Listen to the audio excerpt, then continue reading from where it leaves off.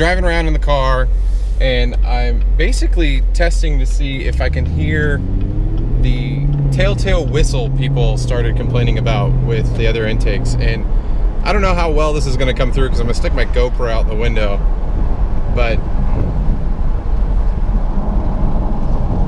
the whistle is heard with the Mishimoto intake just as much as I've seen videos where people are hearing it in the Cold Air Inductions intake.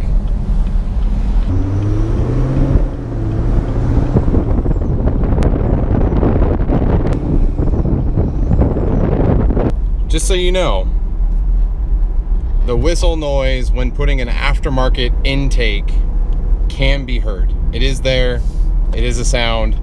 Mishimoto makes it, the Cold Air Inductions intake makes it. You're not gonna escape it. Yeah, thanks GM.